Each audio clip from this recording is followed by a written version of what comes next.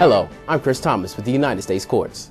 There are more than 500 million documents on file in the federal judiciary's electronic record system, and the number of cases is growing every day.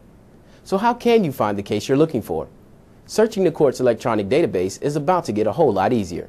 Javier Hernandez has more. The U.S. Court's Public Access to Court Electronic Record System, better known as PACER, provides users with virtually real-time remote access. There are currently more than 1 million registered PACER users, and they can access federal court records 24 hours a day, 365 days a year. Individuals, litigants, attorneys, the media can view the actual genuine court record. And you can get any document filed in any federal case anywhere in the country.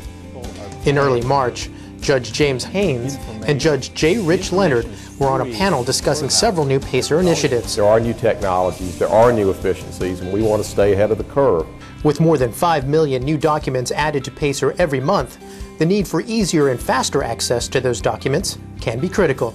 We've got a brand new search engine that we demonstrated today that gives a much more tailored search capacity in terms of various categories of cases that you might be looking for. PACER is actually not one massive electronic filing cabinet, but it's an intricate system of more than 200 separate U.S. court databases. So implementing new search options will provide PACER users quicker and easier access to more documents. We can start making changes to PACER now. We have started already. The party case index that we'll be releasing, it's a step in the right direction, but there are going to be regular updates at various intervals. Another PACER initiative is posting digital audio recordings of court proceedings. It's instant. The hearing that I do today is downloaded automatically overnight, so it's available the next morning. A stenographer transcribing could take weeks, if not months. It's a hugely more available way to hear what goes on in court rather than coming to court as one used to have to do to look at court records and now can do via PACER.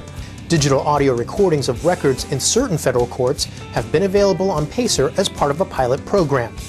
But the Judicial Conference of the United States recently voted to authorize the offering of such files on PACER by any court that wants to provide them. In my court, if you tried to pull it down, there'd be a mutiny.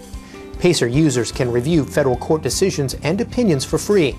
The Administrative Office of the United States Courts is evaluating a recent and extensive survey of PACER users to determine additional ways to improve remote electronic access to federal courts. For Judiciary Now, I'm Javier Hernandez. Thanks, Javier. To learn more about the PACER system, go to www.pacer.uscourts.gov. Reporting with the United States Courts, I'm Chris Thomas in Washington.